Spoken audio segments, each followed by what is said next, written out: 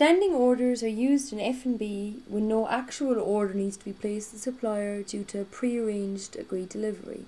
However, a pending delivery note is required, so we use standing orders to manage this. To create a standing order, click on the Ordering tab next to Stock Management.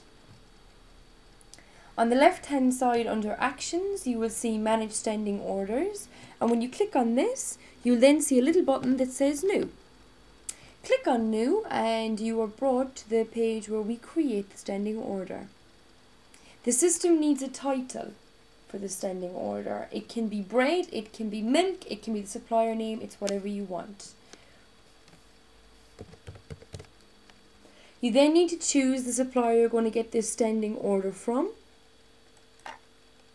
And then you need to choose the effective days of delivery that this standing order is applicable for.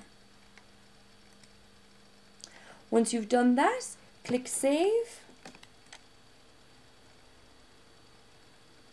And the next thing you need to do is edit the standing order because we need to make it active.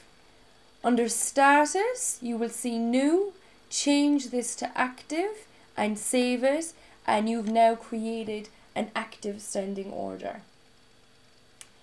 Now you can add to it what products will be delivered on those days.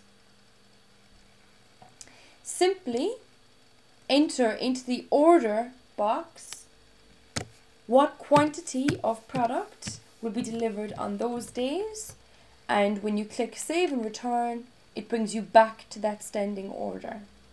That has now created your standing order, which in turn will create a pending delivery note for every Monday, every Wednesday and every Saturday for these products at these quantities.